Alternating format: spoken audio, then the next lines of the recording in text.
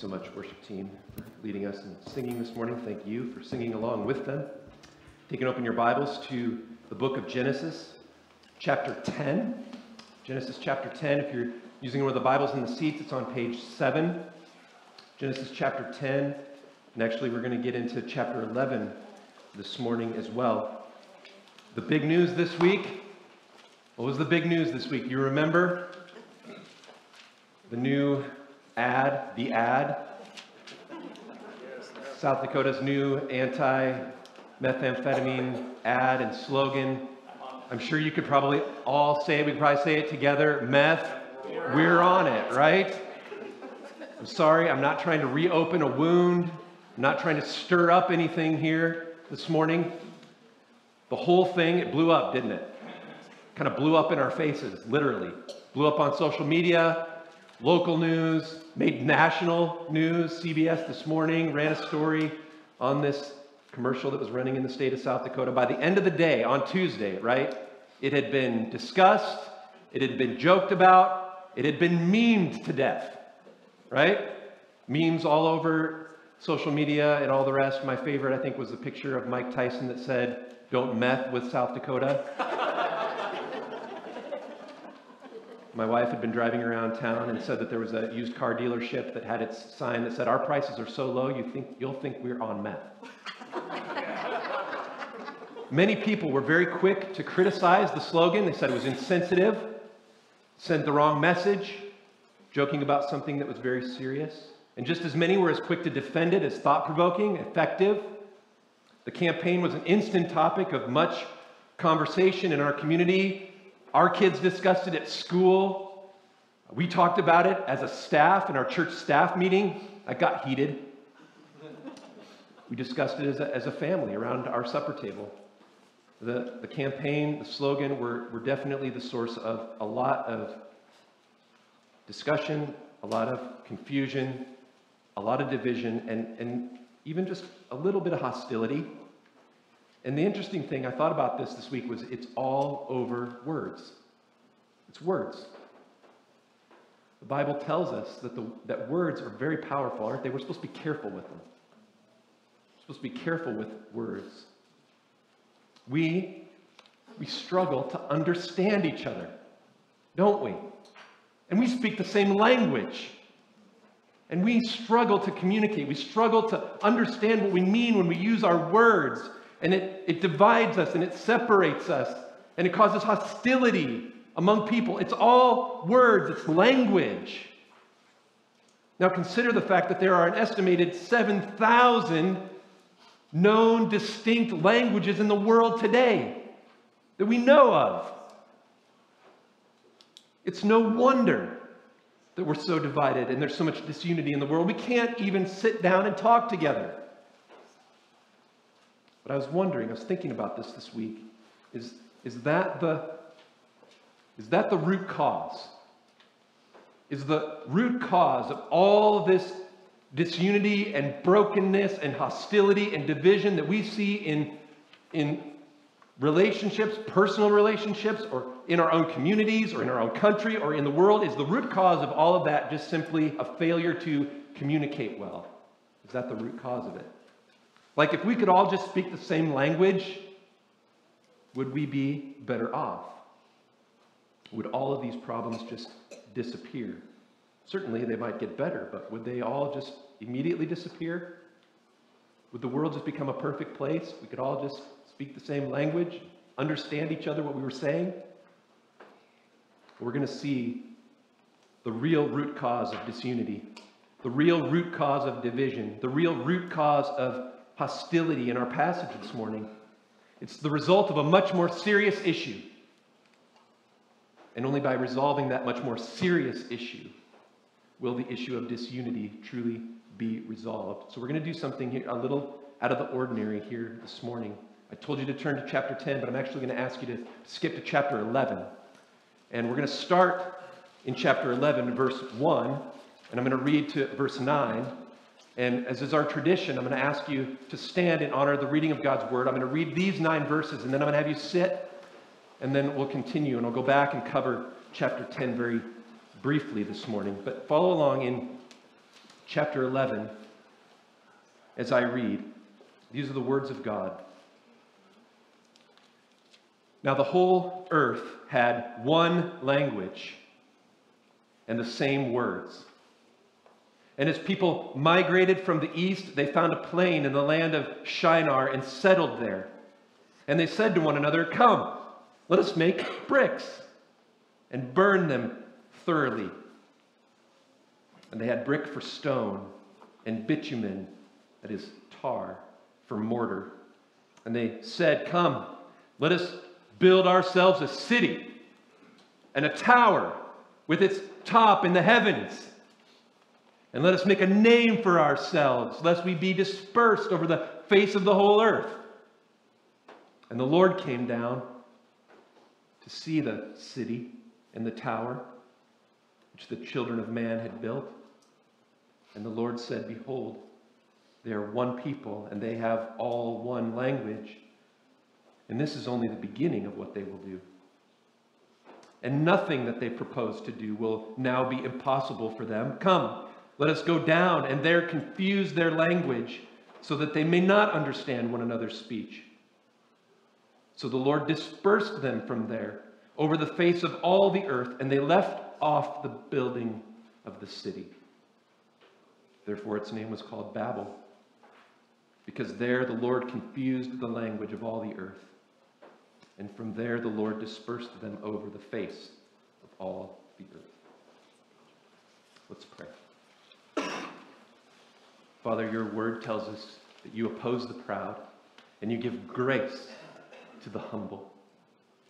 May we in these moments, Father, humble ourselves under your mighty hand, that at the proper time, the time that you deem proper, right, and fitting, that you may exalt us as sons and daughters of the living God under the lordship of Christ. Help us, Father, to understand our place in this story.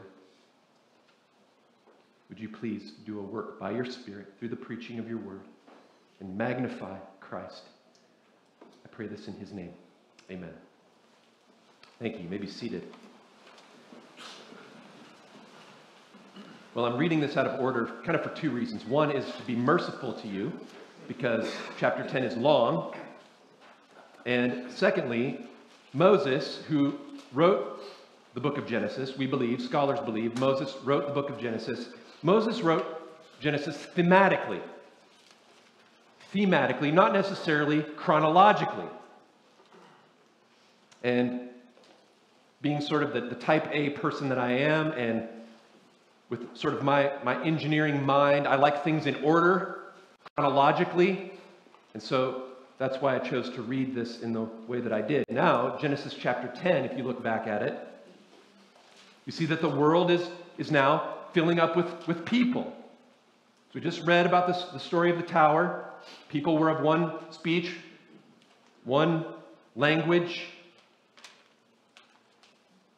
And now we see the world is filling up not just with people, with individual people, but with distinct peoples, with nations of peoples.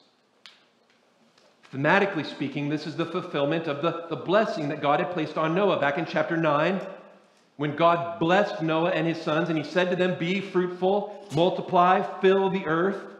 Last week we saw in Genesis 9 again, the sons of Noah who went forth from the ark were Shem, Ham, and Japheth. These were the three sons of Noah. From these, the people of the whole earth were dispersed. So thematically speaking, it makes sense to put chapter 10 where it is here in the story. The purpose of chapter 10 is stated in verse 1, picking up on the theme now. These are the generations of the sons of Noah, Shem, Ham, and Japheth. Sons were born to them after the flood. And then at the end of chapter 32, it's even summarized again. From these, the nations were spread abroad. Or you could say were dispersed on the earth after the flood. That's really the summary of chapter 10.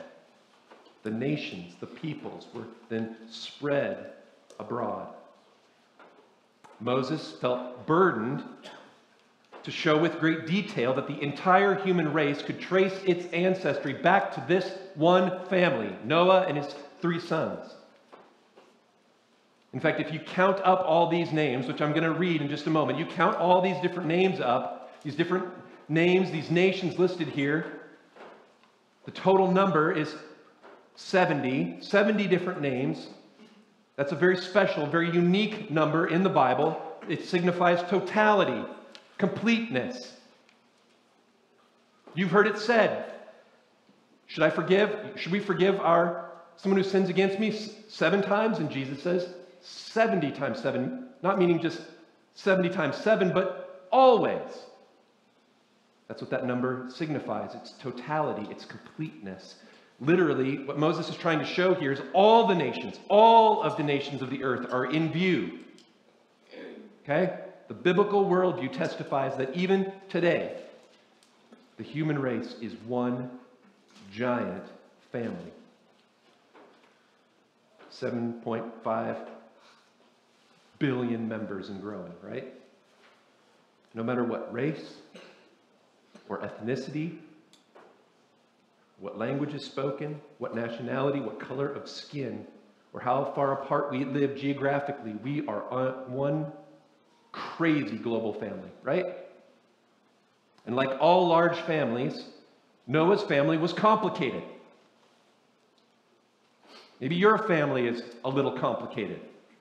Noah had a complicated family, and so let's look at it quickly in Genesis chapter 10.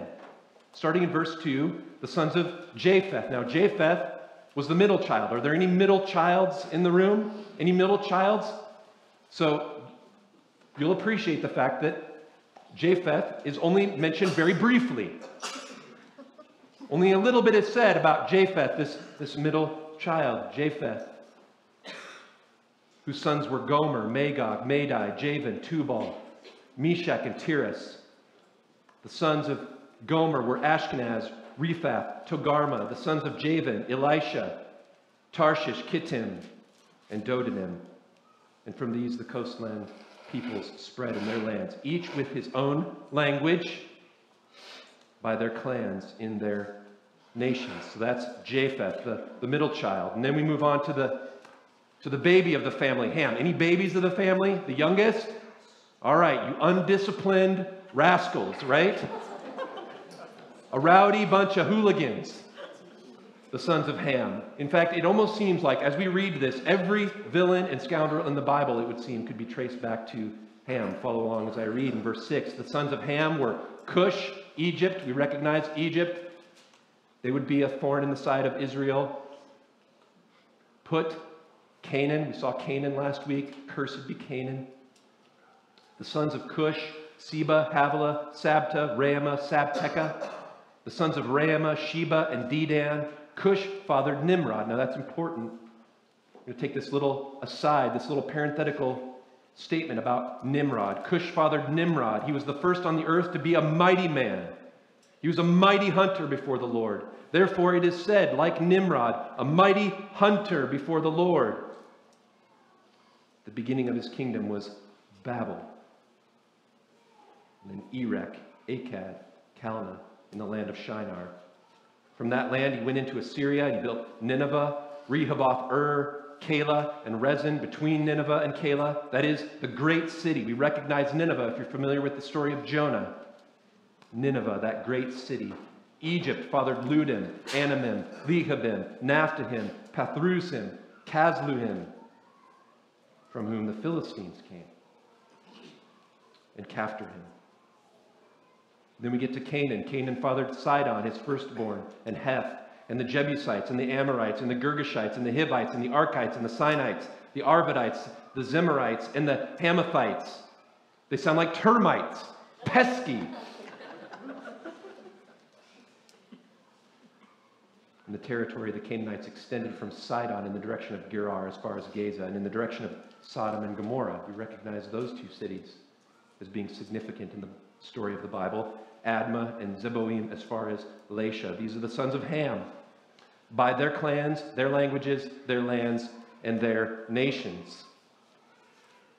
And then, of course, we get to Shem, the firstborn, the golden child. Any firstborns in the room? Confident leaders, can do no wrong, right? My wife and I are both firstborns. Blessed be the Lord, the God of Shem, right? The golden child, the firstborn, from whose line would eventually be born Abraham, whose descendants would outnumber the stars. This is Shem.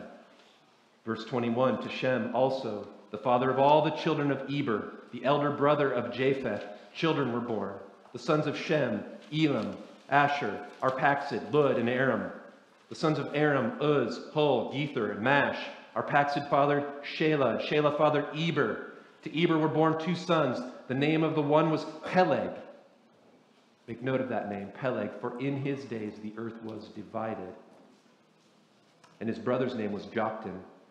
Joktan fathered Almadad, Sheleph, Hazar-Maveth, Jerah, Hadoram, Uzal, Diklah, Obal, Abimael, Sheba, Ophir, Havilah, and Jobab. All these were the sons of Joktan. The territory in which they lived extended from Mesha in the direction of Sephar to the hill country of the east.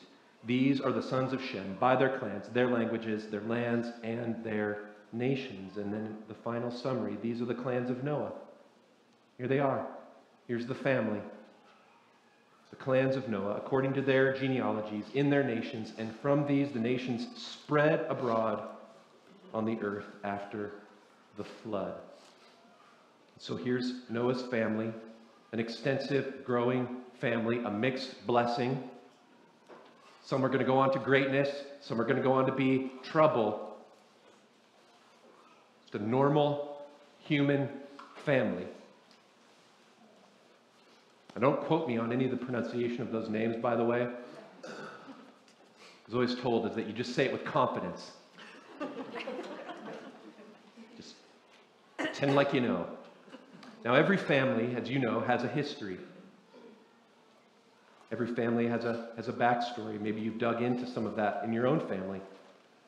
Done some research, gotten an account on Ancestry.com or whatever, and you figured out and tried to piece together the backstory of your own family. Well, Genesis 11, which we began reading, Genesis 11, verses 1 through 9, is the backstory of Genesis 10. So if you're reading these in the order that it's in your Bible, you see in chapter 10, mentioned several times in verses 5 and 20 and 31, you mention separate languages, separate nations. But then chapter 11 begins, now the whole earth had one language and the same words. The reason for that is that the Tower of Babel, this story now that we're going to unpack, is the backstory to all of chapter 10. It's why I read it in the order that I did, in the chronological order. And we have a hint of this. Hints are given in Genesis 10, verses 8 to 10. I pointed that out as I read it. One particular descendant of Noah is separated, stands out from the rest. This man named Nimrod, right? Cush, who was the son of Ham, fathered Nimrod. He was the first on the earth to be a mighty man. This man of renown. He was a mighty hunter before the Lord. He had a reputation. It is said, there were sayings about this Nimrod. Like Nimrod, a mighty hunter before the Lord. This was a saying. He had a reputation. He had made a name for himself. And the beginning of his kingdom was Babel in the land of Shinar. Now the name Nimrod means we shall rebel. That's what the name Babel means. We shall rebel. And Babel, you might be more familiar with the Greek form of Babel, which is Babylon, a city that is notorious and becomes synonymous with idolatry and even captivity. So here, human strength and rebellion are the two pillars of Nimrod's sort of little fledgling kingdom here. And then Genesis 11, verses 1 through 9 are now going to explain the ripple effect of this little kingdom of Nimrod. built on human strength with rebellion at the heart of it. And so chapter 11 takes us back to the time when, shortly after the flood, the whole earth was still unified, still under one language, and had the same words. And I pointed out to you when I read chapter 10, if you look again at verse 25, and you wonder, well, when did it all fall apart? The clue is given to us in verse 25, in the days of Peleg. The days of Peleg. For in his days, the earth was divided. So you can imagine this unified family that is growing in number, still with one language. And then in the days of Peleg, something happened.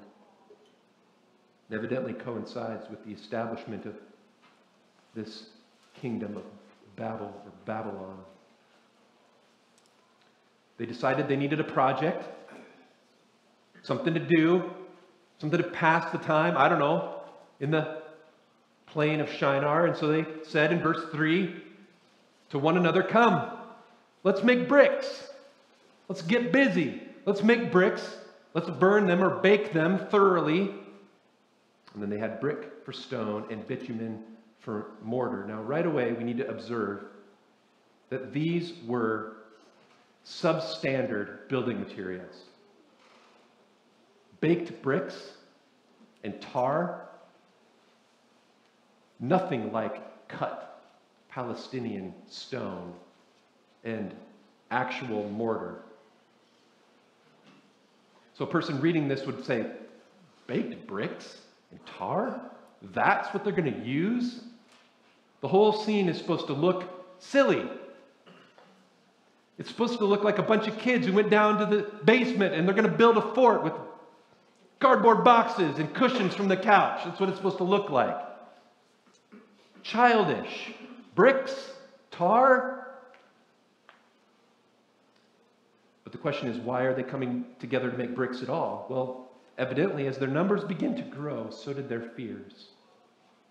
As their numbers begin to grow, so did their fears. They said, come, let us build ourselves a city and a tower with its top in the heavens. Let us make a name for ourselves, lest we be dispersed over the face of the whole earth. So their fears are growing. And here's two fears that I observe in that statement. Ones that we can, I think, immediately relate to. Their first fear was of insignificance. I don't want to be forgotten. Let's make a name for ourselves. This impulse to do something great, to do something important, to do something that's impressive, at least in their own eyes. I mean, what's the point of existence? Right? If we don't do something important, something impressive, something that leaves a legacy, what's the point? I mean, we're just going to be fruitful and multiply and fill the earth with image bearers of God? Is that all we have to do? Is that it? Just obey God and His command? Is that all we have to do? Just be faithful to God's call on our lives and keep our eyes on Him? Is that all we have to do? Or can we come up with something better than that? God and His word and His calling and His blessing were not enough for them. They needed something more for themselves. They needed an accomplishment. They wanted to be remembered. They needed to be significant. That was their fear. The fear of anonymity, the fear of obscurity, insignificance. It all comes down to just the good old-fashioned P word, right? Pride. That's what it is. It's human pride. God is not enough. His word isn't enough. His calling isn't enough. We need something more. We need to be significant in and of our own right. Now, the other big fear was that of isolation. So insignificance was one fear, isolation was the other. Lest we be dispersed over the face of the earth. They feared being spread out. They feared being alone. They feared being exposed and threatened. They didn't trust God to keep them safe. They didn't trust Him to be their refuge and their fortress. They didn't trust God to be their provider. They needed security, protection. Let's come together. Let's do this together, right? Now, who they were afraid of, I couldn't tell you. There wasn't anyone else out there but themselves. But the truth is, our fears are often irrational, aren't they? We're often afraid of things that aren't really out there at all. These same two impulses, the fear of insignificance and the fear of isolation, exposure, those same impulses drive us today, don't they? America is built on those two impulses. We need to feel significant and we need to feel safe. When God offers both of those freely to us, but we simply don't trust him. Rather than humbly rest in a gracious and loving, omnipotent, all-powerful, omnipresent, everywhere Creator, pride brought the people together. Not worship. They didn't gather to worship him. Pride brought them together to build for themselves a great city. And in the center of that great city would be an impressive tower. And the purpose of that tower is to reach God in the heavens. They literally thought of God as the big man upstairs. All the way back then. He's just the big man upstairs in his big office with his big desk. And we're going to get to him. If we simply work hard, if we give it our best team effort, and you know what team stands for, right? Together, everyone achieves more. We'll make it up to him. We reach high enough and we can ascend to God and we can stand in his holy presence on our own terms. That's the purpose of this tower. What this tower says is they clearly thought very little of God. They had a conception of God. God is very small. And they thought an awful lot of themselves. And you're on dangerous ground when you start thinking that way, aren't we? So we start thinking that way. When we get things flipped around this way, that is when God becomes small and we become big in our own eyes, we are in serious trouble. That's the warning here. And this is where things get massively off track. Big people with a little God. But God saw it. He caught it. He put a stop to it. He cut him off at the pass, right? Verse 5. And the Lord came down to see the city and the tower, which the children of man, now that was chosen on purpose. The Lord came down to see the city and the tower which the children of man had built. I just love that verse. This great city that mankind had built to make a name for themselves, to protect them, to keep them safe. This impressive tower, the centerpiece of this great city that they had made. This tower that would enable them to climb their way up to the heavens and access God on their own terms, in their own way, in their own time. It was also inadequate. It was just so pitiful that God, from the heavens, he couldn't even see it. Just couldn't even see it. The Lord had to come down to see. The Lord came down to see the city and the tower. The picture that comes to mind is somebody who's getting down on their hands and their knees and putting their nose all the way to the floor trying to say, where is it? Where is the city and this tower that you built to reach up to me? Let's go down and look. Imagine the Trinity in heaven having this discussion. I heard they built a city. Did you hear they built a city? It's really cute. This little tower they built to reach up to us. Well, where is it? I don't see it. Oh, it's there. Look, it's there. That's it. That's the impressive thing. That's the thing they're going to reach up to me with. That thing. Where is it? We're like children. Cute children building a fort, taking their cardboard boxes and their couch cushions and trying to build something that seems impressive in their own sight. As far as God was concerned, it was amateurish at best. And it would be hysterical, frankly, from God's point of view, if it wasn't also simultaneously incredibly concerning to God. And God expressed this concern in verse 5. So I think in verse 5, this is God expressing his. I think he's literally laughing at that. Psalm 2, verse 4 says, "He who sits in the heavens laughs." I think God is laughing at what is taking place here, but he's also concerned in verse 6. It says, "Behold, they're one people, they have one language," and this is just the beginning. This is just the beginning of what they will do, and nothing they propose to do will now be impossible for them. Now, God is not concerned about himself. He is concerned about them. He's concerned about us. Once the proud child determines that he can actually reach God on his own, the next most logical step will be for him to declare that he is God. Left with our pride unchecked, we will effectively replace God. That's what pride means. Pride is replacing God with ourselves. And that's exactly what the lying serpent had said to Eve in the garden. You will be like God. That's a lie.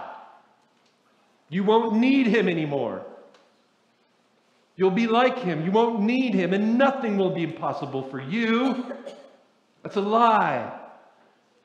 Rejecting the true and living God who made us and loves us, and then replacing him and becoming in our own minds our own gods, that is the fundamental root and cause of all of our problems. And this is simply not something that God can allow to succeed.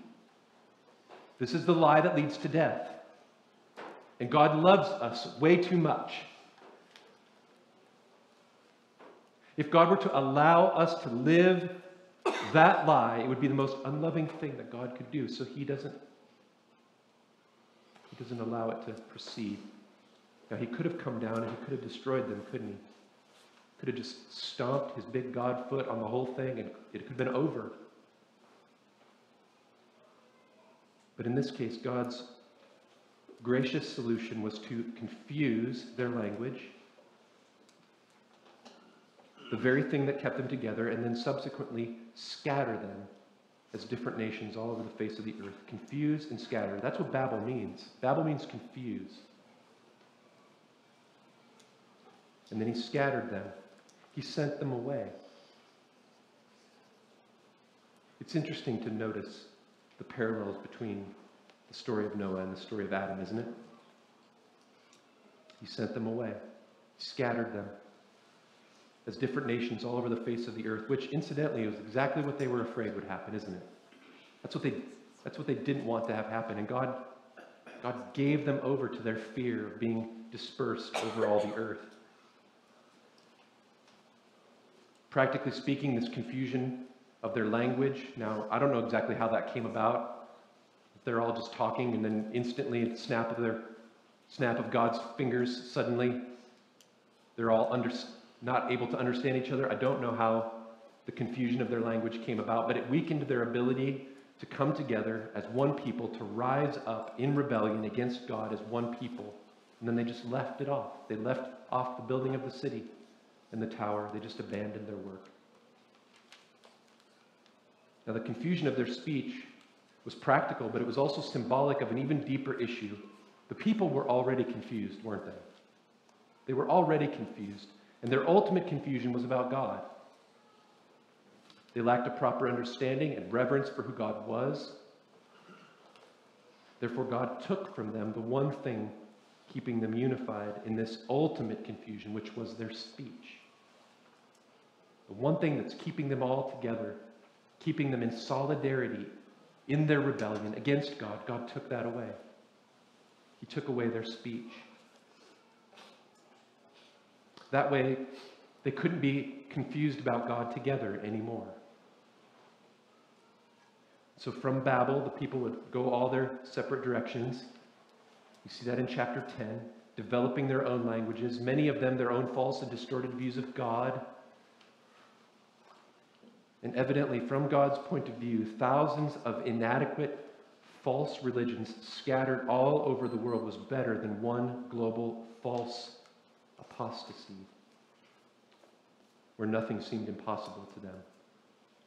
So to this day, the world is filled with thousands of languages, but more seriously, it's filled with innumerable religions that distort the truth and lie about God. You say it this way: without a proper understanding of God, there can be no real unity. The solution to all of the division and the disunity and the hostility in our world is not to sit down and try harder to understand one another, to fix our communication problems.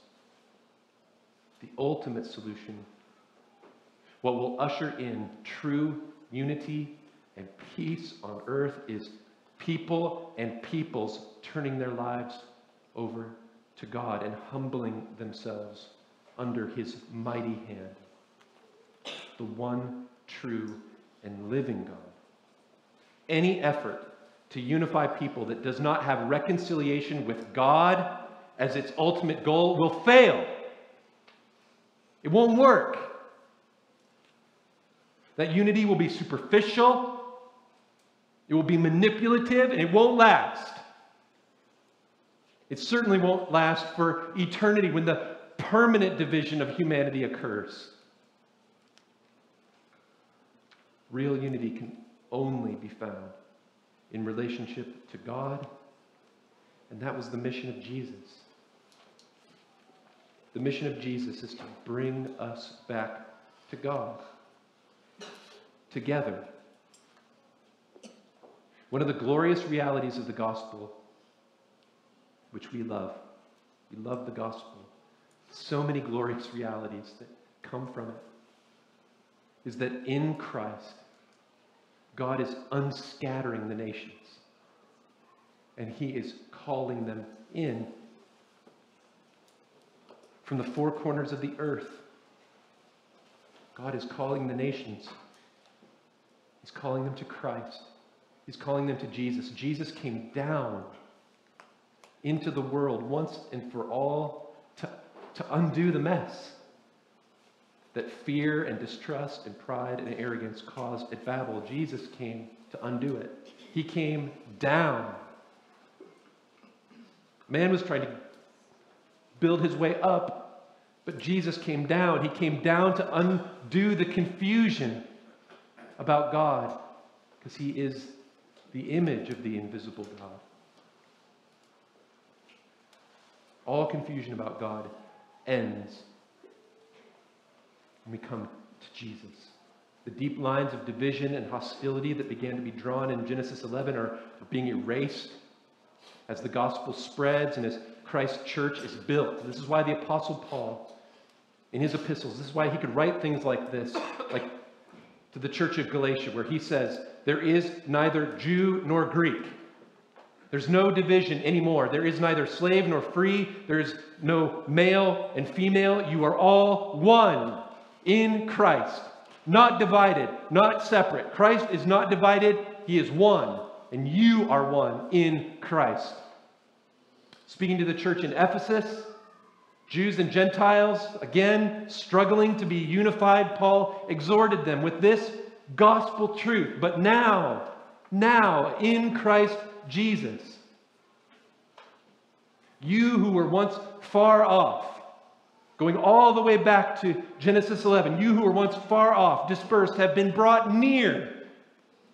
You've been brought in by the blood of Christ, for He Himself is our peace, who has made us both one and has broken down in His flesh the dividing wall of hostility,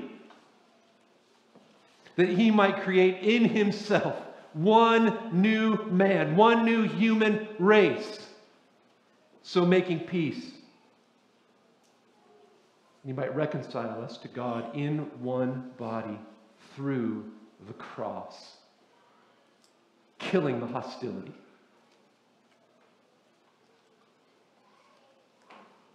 And once the work of creating this one new man, this one new human race through the spreading of the gospel to the ends of the earth, that's the work of missions, by the way. Spreading this gospel to the ends of the earth is the work of missions. That's why we as a church support missions heavily, sending missionaries to spread the news about Jesus to the ends of the earth. Once that work is completed, this new unified humanity will gather in the last day. John saw it, the book of Revelation. You know this verse, hopefully you do. Revelation 7. And this, I looked, and behold, a great multitude. A great unified multitude. One man. One new human race. This great multitude that no one could number. From every nation, from all tribes and peoples and languages, all of them standing before the throne and before the Lamb. Salvation belongs to our God. This is the final undoing of Babel. Revelation 7:9 is the undoing of Babel, a reconstituted humanity united around the throne of God, singing praises for all eternity to the Lamb of God, Jesus Christ. Let's pray.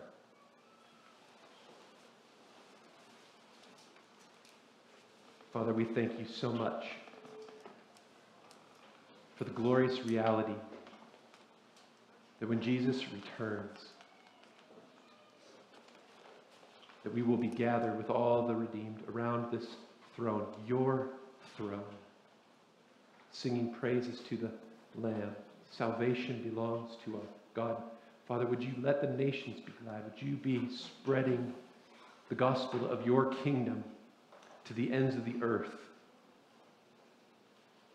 that the end might come, this glorious end, this reconstituted humanity, this one new human race from every peoples, every nation, every language, every tongue.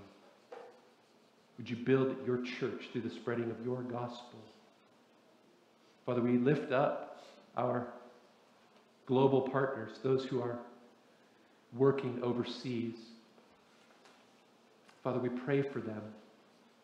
The great work that they're doing of spreading the gospel to the ends of the earth. We pray. Give them endurance. Give them perseverance. Help them to see that what they're doing matters. Reconstituting this divided, disunified people. Thank you, Father, for what you're doing around the world through the work of missions. Father, help us to be involved. Show us how, God, we can support this great work of reunifying the whole world under Christ. It's in his name we pray. Amen. Would you please stand?